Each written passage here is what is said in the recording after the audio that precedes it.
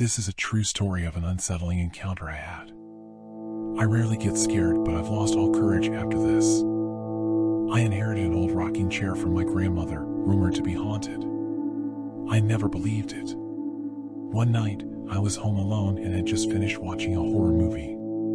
So I turned on the lights and The Simpsons and fell asleep on the couch.